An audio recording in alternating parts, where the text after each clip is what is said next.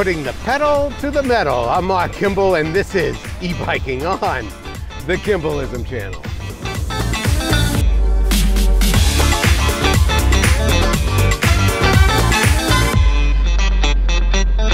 Today's show, does e-biking save you money on gas? This has happened before. Gas prices go out of sight and you need to find a way to save money. And you think there must be another way. I have read so many articles on the subject. All the articles have one thing in common. Everyone lives the same way. They don't take into account about your lifestyle, where you live, weather conditions, easy access to roads to ride. How much is it going to cost? How long will high gas prices last? So let's have a chat. First, the cost. E-bikes range about $1,000 to $15,000. So you need to find a bike that fits your need.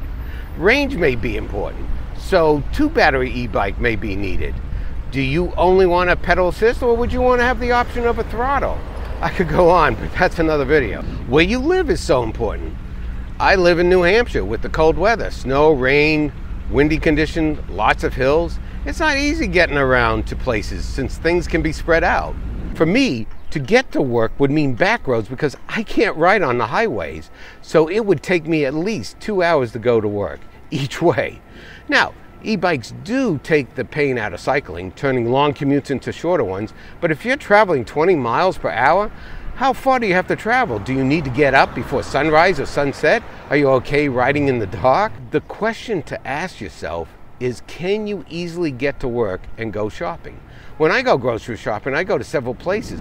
Now, if I'm going for one thing, or if just for a few things, then an e-bike is a great choice. You have to know yourself. Do you see yourself using an e-bike over other transportations? How many days do you think you could use the bike over a car? Is saving gas the only reason to buy an e-bike? If gas prices are about $4.32 a gallon, that equals about 2,000 miles of charging on your e-bike. But this is after the cost of buying the bike. The better the bike, the more high-end features, the more you pay. You can save money on parking as well, but consider if you can lock up the bike on a safe place or be able to take it inside where you work. For me, I saved more money when my company went remote. Cut my gas in half for the entire year. Is this an option for you? So my point is that looking at your own lifestyle will help you make the choice. For me, I had so many reasons why I wanted to buy an e-bike. It's so much fun to ride, it's great exercise, I love traveling around, seeing all the beautiful places to go on the bike, and travel much farther than I could on a normal bike. And yes, I do save money on gas because when I can take my e-bike instead of my car and go for a quick grocery run or go for lunch or dinner. So my advice is to you to do your homework.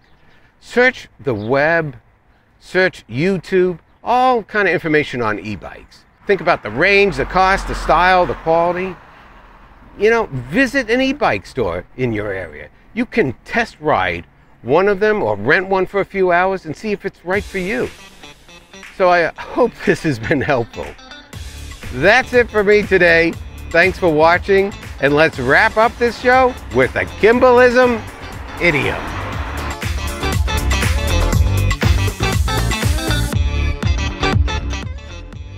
Just a blip on the dot.